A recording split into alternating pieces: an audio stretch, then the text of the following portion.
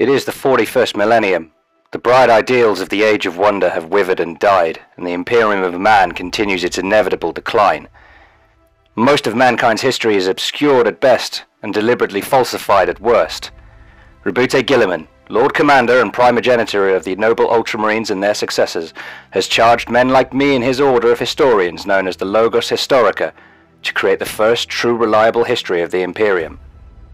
I am the Chronicler, and there is one absolute truth. In the grim darkness of the far future, there is only war. Since the affliction known as the Cicatrix Maledictum in the Imperium has emerged to bedevil the skies, the insidious threat of chaos has risen in prominence. Not even the likes of the Inquisition or the Administratum can easily suppress knowledge of the heretic and the demon. Few know this better than those unfortunate soldiers who have had to face the horrors unleashed by the archenemy in battle, as I discovered when I encountered former Astra Militarum Sergeant Ajax. When I do succeed in convincing Astra Militarum officers to share their accounts, I normally have to spend considerable time separating facts from the exaggerated tales spun to try and impress people. I knew, however, as soon as I saw the haunted look in the eyes of Ajax that this wouldn't be the case here.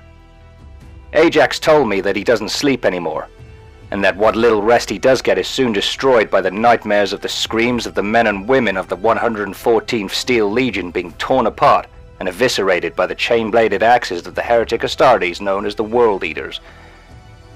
Their berserker fury interrupted only by the shouts of kill, maim, burn, over and over. As far as I can ascertain, the warbands of heretic Astartes known as the World Eaters were once one of the Emperor's original Space Marine legions. They were allegedly once known as the Warhounds, and even before their reunification with their gene sire, the traitor Primarch known as Angron, they had a reputation for bloody brutality. Speaking of their gene father, the story of Angron is one steeped in tragedy, but also horror. From what I can gather from the records of the Avenging Sun, when the young Primarchs were scattered under mysterious circumstances, fate found Angron on the planet of New Syria. Unlike some of his brothers, Angron's early existence was not a pleasant one. From an early age, the Primarch was forced to fight in gladiatorial combat for the amusement of the sadistic techno-barbarian warlords known as the High Riders that ruled the planet. Like the other slaves, Angron was implanted with the psychosurgical devices known as the Butcher's Nails, which were implanted deep into a gladiator's brainstem and enhanced and augmented their aggression to inhuman levels. Eventually, Angron led his slave brothers and sisters in a brave but ultimately doomed rebellion against their slave masters. As Angron prepared to die in a last stand with his fellow slaves, he was teleported away without warning by the Emperor of Mankind, who was waiting in orbit and had no intention of allowing one of his sons to be destroyed. Angron never forgot or forgave his father for what, in his eyes, was the ultimate betrayal. When united with his legion, a legion he did not respect or want, but one which was desperate for the approval of its gene father, the newly named World Eaters were fitted with the Butcher's Nails, transforming their already aggressive 12th Legion into psychopathic berserkers. During the apocalyptic events of the Great Horus Heresy, the World Eaters sided with Horus and the traitors.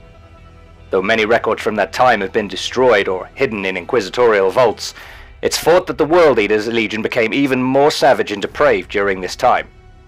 Along with the Emperor's children, Death Guard and Sons of Horus legions, the World Eaters purged those amongst their own whose loyalty to the Emperor could not be changed on the planet of Istvan III.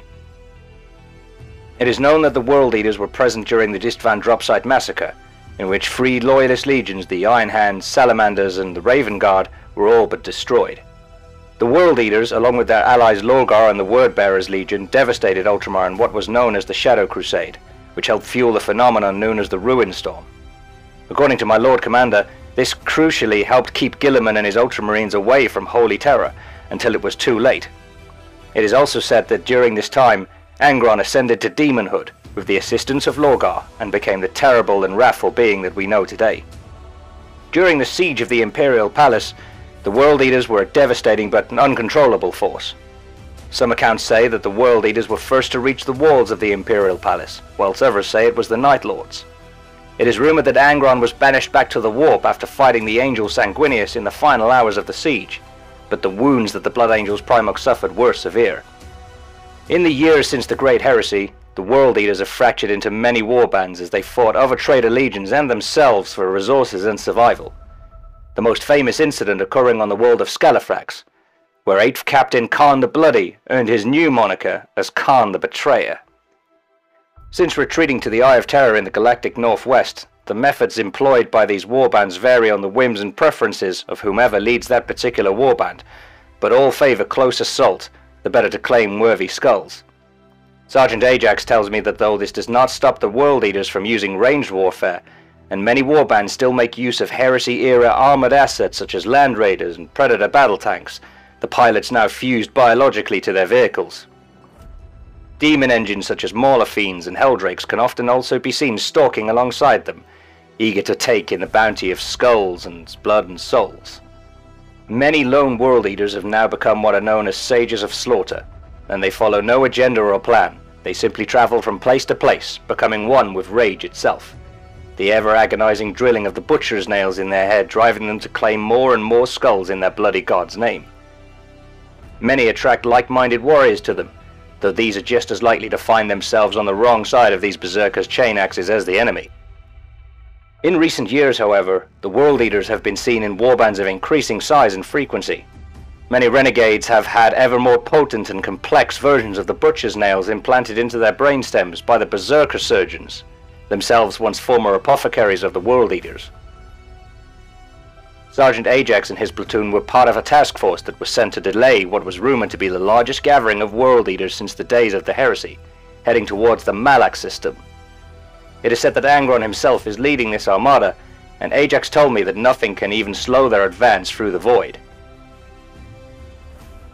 Information from the region is unreliable, but unconfirmed reports of Imperial troops turning on one another have begun to filter through to the Logos Historica. All accounts differ, save for one common theme. Sergeant Ajax has also heard this name, and I later discovered that the remainder of his platoon were not slain by traitor Astartes or the hordes of blood cultists known as Jackals, but torn apart by their own comrades. He mentions something that the reports also confirm. Something that they call the murder curse. But that is a story for another day. I am the Chronicler, and I will continue to work to uncover the truth for the most honored Lord Commander, for the benefit of the Imperium. Consider subscribing to join the quest for knowledge. The Emperor protects.